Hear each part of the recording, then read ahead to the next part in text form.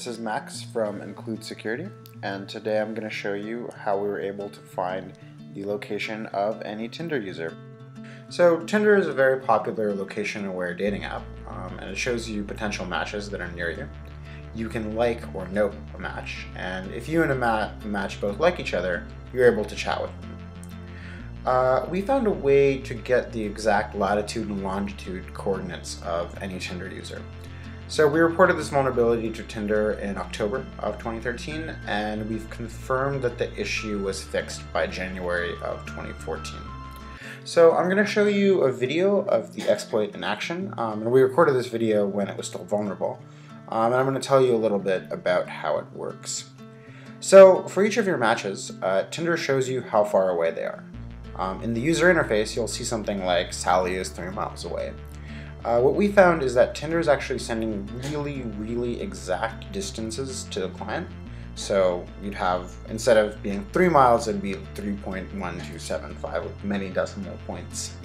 And what we did is we built an app that helps you triangulate Tinder users by measuring the distance to them from 3 points in the city where they are.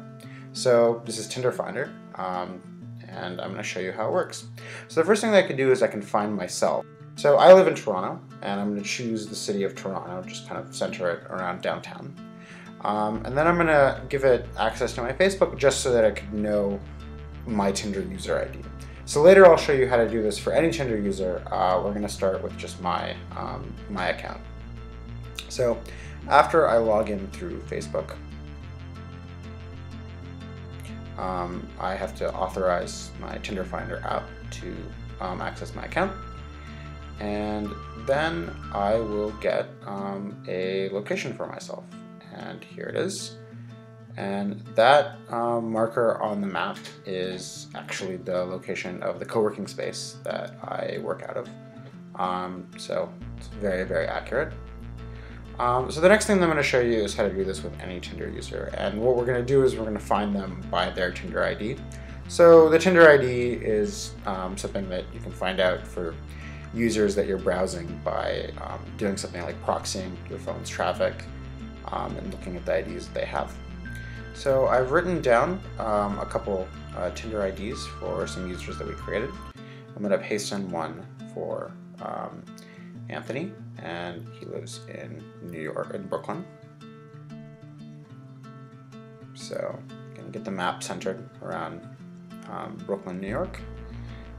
And there he is. And that is the location where that phone was. So that's how this vulnerability works. And Tinder has fixed this, and they've followed our recommendations for how to mitigate it. And this is no longer possible to do. But that's just a demo of what we were able to do. And I hope you enjoyed it.